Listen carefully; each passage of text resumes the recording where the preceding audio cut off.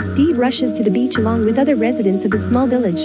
Today, there's a fascinating attraction there, a beach giant. Initially, the crowd is worried that the young man may still be alive, so they stand at bay. However, Steve looks the giant over and determines that not only could this young man have been a man of modest temper, but that he's just a massive version of the people on the beach. Following this, they declare that it's safe to approach the giant. Stephen abstains from this. Instead, he and his colleagues watch from afar as the villagers explore the giant body. After a few days, Stephen returns to the giant because his university has assigned him to keep tabs on it. He witnesses as people play on it, while construction workers plan to take it apart. The next day, he returns when he believes he's alone with the body. He looks over the now decaying body and decides to climb it for the first time. Now that he's sure it's dead, he notices that the giant's arm is gone. Soon, the villagers continue vandalizing the body. Soon the body was decapitated, and the villagers had taken body parts as memoirs and attractions. Stephen hopes that the giant will rise again and regain its humanity.